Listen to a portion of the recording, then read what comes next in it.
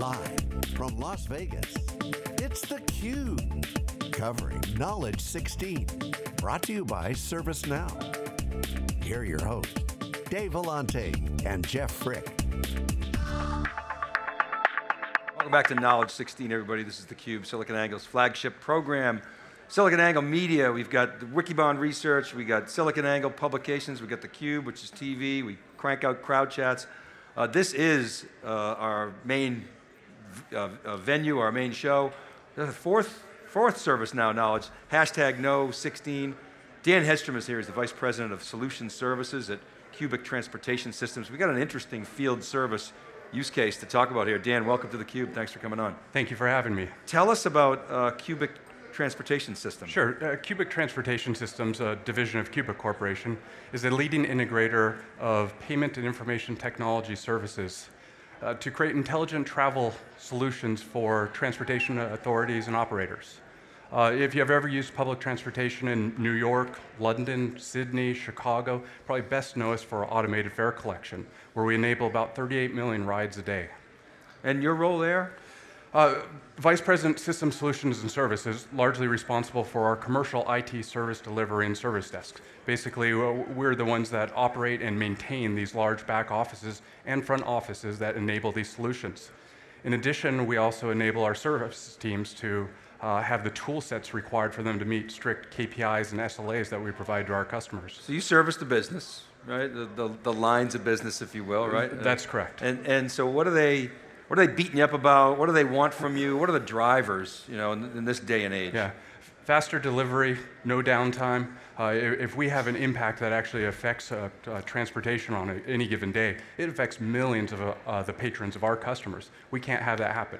We have to provide solutions that will help us become more efficient, better service our customers, and just be faster at our delivery. Yeah, so, you know, you say faster delivery, less downtime. How have those expectations changed over I mean, everybody always wants that, but they didn't expect it. Right. But now they are expecting it, aren't they? They are. I mean, look at your mobile phone. We use those on a daily basis. If that mobile phone doesn't have the connectivity to get to, in the case of transportation, that mobile phone can actually be your payment card. It can open a gate, get you through those lines. If all of those services behind that mobile phone working aren't available, there's chaos. I mean, there is no opportunity for error. And that requires us to have these more integrated tool sets and systems to help ensure that occurs. So you're telling us that this was your first Knowledge event. Correct. And you're relatively new to ServiceNow, just a little over a year, right? So enough time to see an impact. So take us back to the point at which you sort of started investigating ServiceNow. What were you doing before? And take us through the case study, if you would. Yeah, so historically, we had multiple solutions. So we initially went after ServiceNow, like probably many of ServiceNow's customers, for IT service management. We had a key contract in London that we needed to go after ISO 20K certification. We used ServiceNow as our first foray into getting a more modern tool set for IT service management.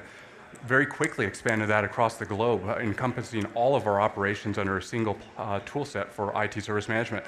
We quickly realized that we can take the principles of IT service management and apply that across every area that we deliver service to a customer. So we can take that incident management process and apply it to how we deliver services in the field, as an example. And that took us down a kind of a new path where we're now starting to use ServiceNow for field services. So getting the ability, for instance, I think this was on the keynote the first day, that CMDB is no longer just a CMDB for back office infrastructure. We look at that CMDB and apply it from everything in the back office to everything that exists in the field. We have tens of thousands of devices in every installation around the globe, and extending the power of that CMDB into the field, enabling our field services teams to know what the event is that's occurring at a given station, how to quickly get to that station, and empowering them with the material to actually resolve the incident that exists there. It's very powerful. So the initial justification was it was part of a business opportunity for you guys. That's correct. And you saw ServiceNow as a way to achieve that ISO certification. But having said that, you know, the old saying, a fool with a tool. So there had to be a lot of other processes and around it. Talk about how that affected your organization? I mean, and how that went into the whole planning for bringing in ServiceNow? So we took our subject matter experts from around the globe, put them in a single room, and we worked out consistent processes that we can apply across every program on a global basis. Very difficult to get to the position where everybody is stacking hands on what to do moving forward, but ultimately we saw the benefit of enabling, automatically enabling workflow for incident management, change management, work orders for the field, and so forth. And understanding it's not a disparate process. It is a process that involves varying parts of the organization. It was quite a change, but the results are significant. So was it an aha moment? Was it we won that deal? Is it, oh my gosh, I never knew that we could do it this way? Did it pull a bunch of processes out? Kind of what got you from we're going to win this deal and we need this tool to get it to wow, this is something we can use on a much broader scale? Good question. So after we implemented the IT service management functions of ServiceNow, we looked at our other tool sets that existed that helped enable our field services teams, and there was really no difference between what we were using for field service delivery and for IT service management. We wanted a tool that was ITIL compliant. We knew we were going after ISO 20000 certification for the back office operations. We quickly realized that we wanted to take a industry-based certification that we can show our customers that we have excellence in service delivery. And so, when you brought in ServiceNow, so it was part of, like you say, business justification, but then you extended it to other parts of the organization. What kind of business results did you see in terms of the impact and the benefit? It's more predictable service to our customers. So it helps us better align with the needs of our customers, but also gives us increased visibility and transparency in our service delivery to our customers. We are bound by very strict KPIs and SLAs, and given the ability for our customers to see how we are doing at our service delivery is powerful both from our aspect as well as our customers. So, yeah, I was just saying, I would imagine going from kind of a reactive mode to a predictive mode to a prescriptive mode, when you can't have downtime on a big subway system, payment gateway is pretty significant. Yes, it is. Yeah, it's significant. And the SLA is predominantly downtime related? It's downtime, the amount of time it takes us to fix any given gate at a particular station. It's very complex. It could be something where in the afternoon time period, we know traveling is going to happen in this direction, so certain stations have a priority over the stations that would have had a priority in the morning.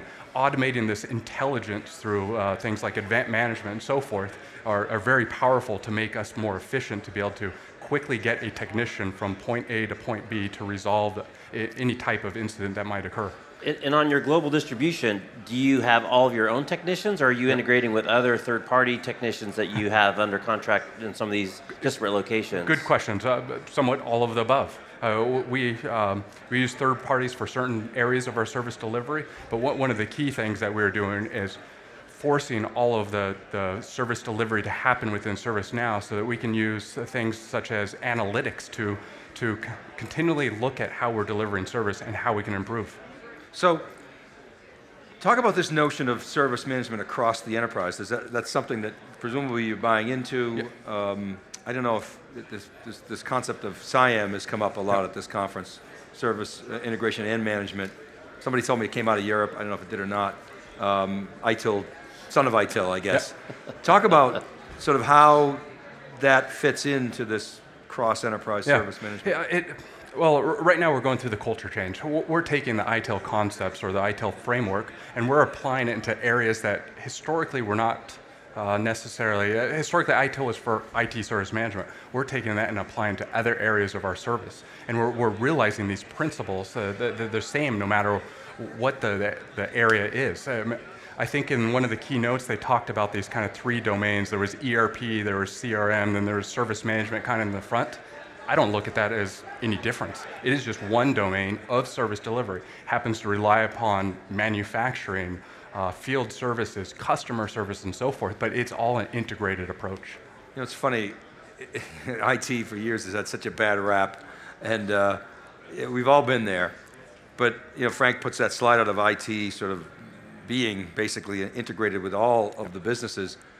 There's a business, but the business line, the way a business line solves problems is, all right, we need more investment, we'll go sell more, and we'll reinvest that into the business. IT can't do that, yet what you're describing is something that we've known for decades, is that the processes that IT uses to solve these really gnarly technical problems are actually really good and can apply across the organization. Are you seeing that, that culture shift? Yeah, I mean, historically, IT was a provider of assets. They were very asset focused. Make sure this desktop worked, make sure an application ran on top of that desktop. Very, very different focus now. We're a trusted partner to help with the business, to help innovate. We have responsibilities to help with process improvement, bringing in technology, innovating with this technology to improve, whether it's service delivery, becoming more efficient, or doing simple things such as reducing downtime in applications. Very different approach than what was just 10 years ago. Robert Gates yesterday, when he was speaking to CIOs, had a great statement. He goes, look, imagine if you ran a huge corporation and you had 528 board members and every single one of them had a different agenda than the agenda of the company. And yeah, that's what it's like in the government. And the reason I bring that up is because IT has one agenda. Right? It doesn't have an individual agenda of a P&L manager or a service manager, whatever. It has the agenda of the organization's goal. So it makes sense that as IT permeates the organization, that it can provide additional value. Are you seeing your ability to provide those best practices enhanced by tools like ServiceNow? Yes, definitely. I mean, if we look at the way we're using ServiceNow is across all of our service delivery area, something that just didn't exist historically in our business. Integrating those functions of every business process into one consistent workflow makes us much more efficient. And that is an actual measurable efficiency that we can gain, where we can reduce our costs, we can become more efficient, we can do more with less. That's very powerful. So, I was just going to say, shift gears a little bit, just about these things. I'm looking at your website and I see a lot of pay with your phone. Yep. Talk about the change in expectation that these things have created for you. Both, A, you got to integrate with them and have apps, and now you got a whole other network you got to worry about. But two, the expected behavior in terms of responsiveness, expected behavior in terms of turnaround, versus having what I assume was kind of isolated standalone systems back in the day. Yeah, I mean, if we considered the phone as a PC 10 years ago, it was running a point application. It can run in isolation. Today, that's not possible. That phone relies upon complex networks, the ability to take credit card transactions, process those through a system, and in our terms, even open a gate or close a gate, whatever it happens to be. But it's a very integrated device. I mean, it has to be quick to respond. You have to be able to tap that on a gate, and within milliseconds, that gate has to open with this complex transaction that occurs behind the scenes. ServiceNow allows us to do things such as with the CMDB, map that whole transaction, understand the process, so that we can monitor the system kind of on a holistic basis of what is occurring in real time. If you had a mulligan on the implementation of ServiceNow, if you could do something different, take another shot, what would it be?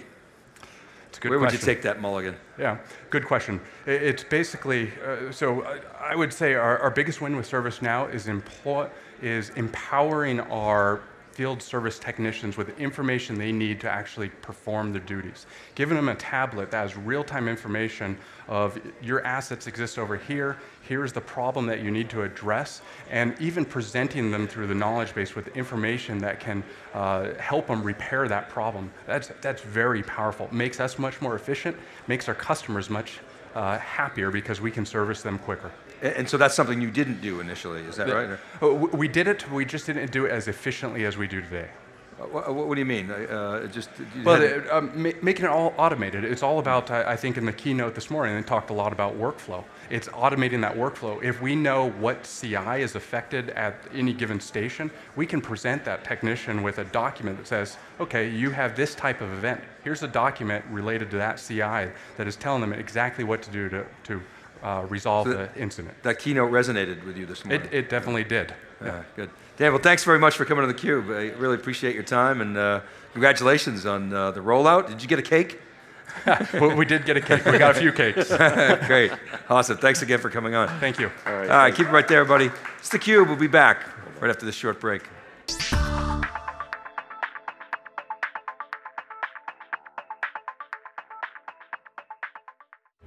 Everyone once in a while, a true breakthrough idea